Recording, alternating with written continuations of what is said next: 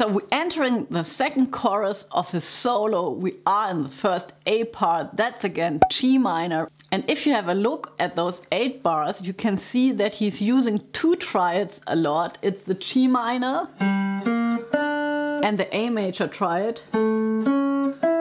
If you're playing a minor 7 chord in a more modal setting, you can think about all the other possibilities that you can use, like not only playing the Dorian scale, you could play the melodic minor scale. Of course, you could also think about using the harmonic minor scale. And here he's just using those 2 triads to just like dip those 8 bars into another mood, into another color, to have something fresh. Already we have the G minor triad here. And then going to the A triad, we can think it's an A major triad, even he doesn't play the E. And the next line I already discussed in another video, check it out right here. The whole line consists of a G minor triad and an A major triad.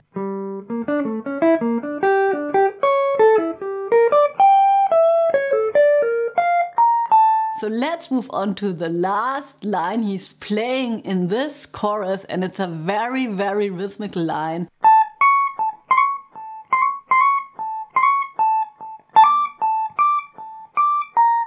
Really, you have to have a guitar that you can still play a D.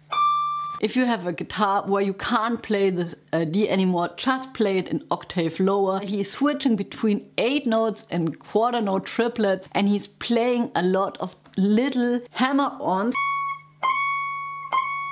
And it's really nice to listen very closely to how he is phrasing those 2 notes. He is alternating between an A and a C sharp.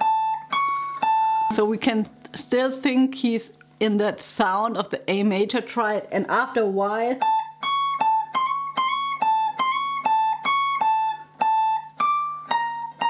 he sort of switches to the G minor triad, playing a D up here and a B flat down here.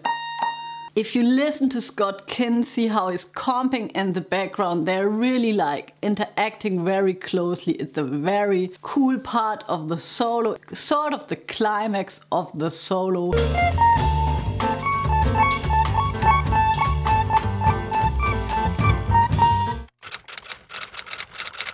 We can take away that he's really using the whole range of the fretboard, and that he's also splitting up his solo between lines and very rhythmical ideas. And next week we're going to have a look at the next 8 bars, which are super cool as well. Hope you're doing fine, keep on practicing, and see you around. Bye!